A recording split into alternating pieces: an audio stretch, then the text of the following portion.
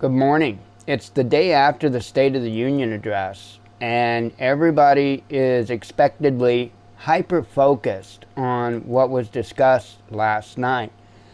And I would agree, there was a ton of humdingers. It was one of the saddest, most disgusting State of the Unions that I have ever seen, and I did watch a large part of it. I didn't watch the entirety, but I watched more than I didn't watch, and it was horrible, just to put it lightly. However, do you think that they might use something like, I don't know, the State of the Union address to kind of whitewash anything else that might be in the news?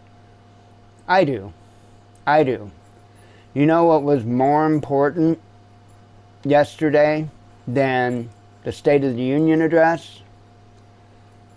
I would say the final conclusion, essentially, of what happened in Uvalde, Texas, and that horrid school shooting. Oh, sure, you heard Biden talk about Uvalde. He brought it up, absolutely, but he only brought it up in the context of increasing gun control.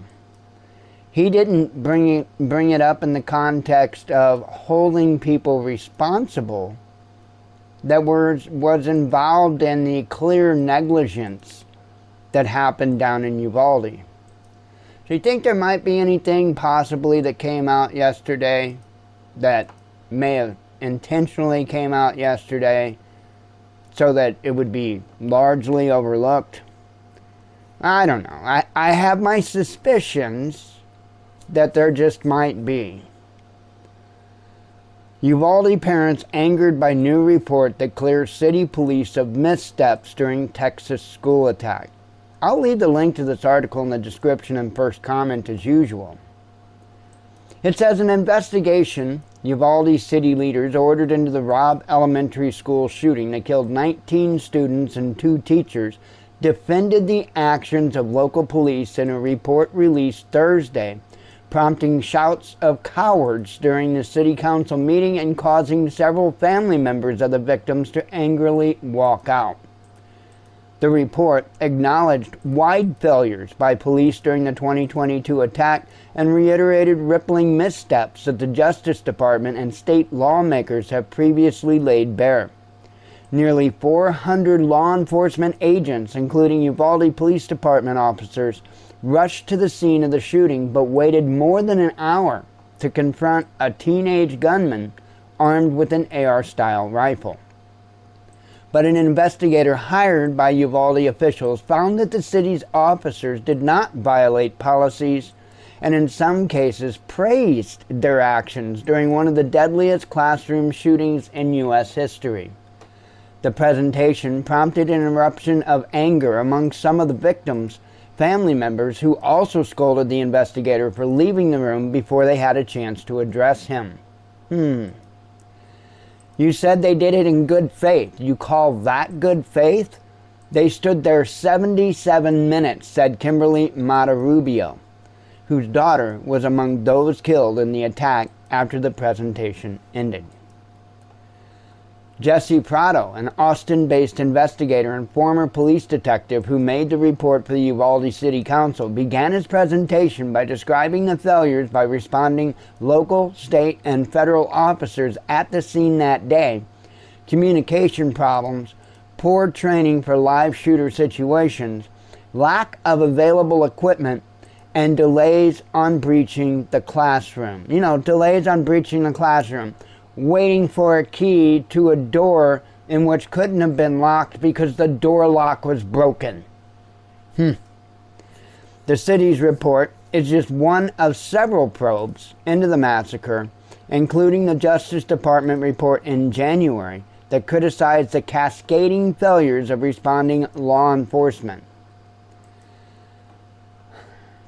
This is ridiculous. I did miss a paragraph. It says there were problems all day long with communication and lack of it. The officers had no way of knowing what was being planned, what was being said, Prado said. If they would have had a ballistic shield, it would have been enough to get them to the door. Really?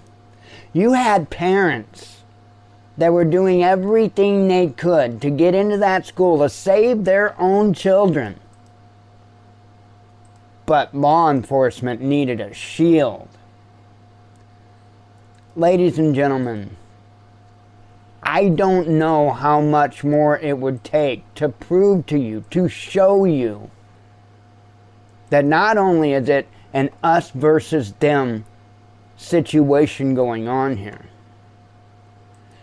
but they are not here to protect and serve. They are not here to help. And we see this time and time and time again. Look at the Marine that's most likely going to be put in prison because he tried to protect other people and unfortunately resulted in the death of the criminal. And so now the court system involving the police departments are going to go after this man for doing the right thing because they're too much of cowards, are too ineffective to do anything. It's no surprise to me that this report came out yesterday. No surprise to me at all.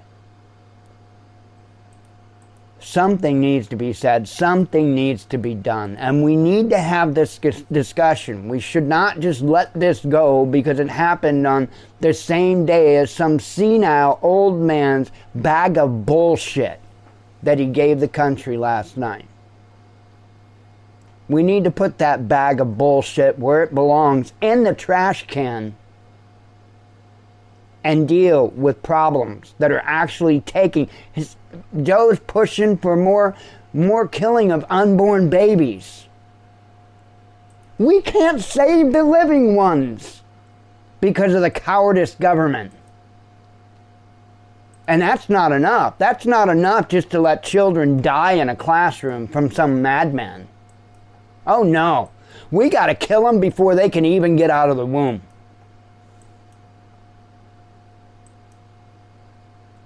Fuck Joe Biden and fuck the Uvalde Police Department. Shalom.